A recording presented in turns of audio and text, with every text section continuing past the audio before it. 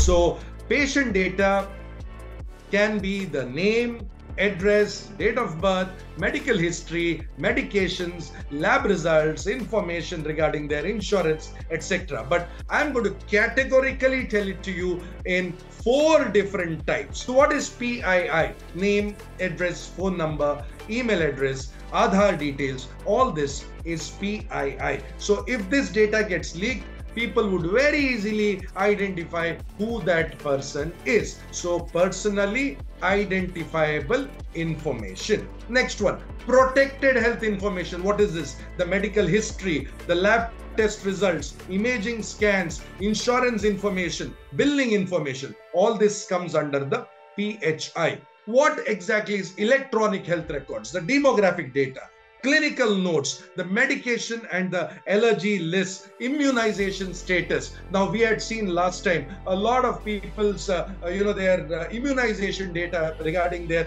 vaccination was leaked, was breached. How? So this amounts to EHR, which is the electronic health records, and then you have the laboratory and the radiology results. And finally, the genomic data. What is this? The genetic test results, family health history, genomic sequencing data.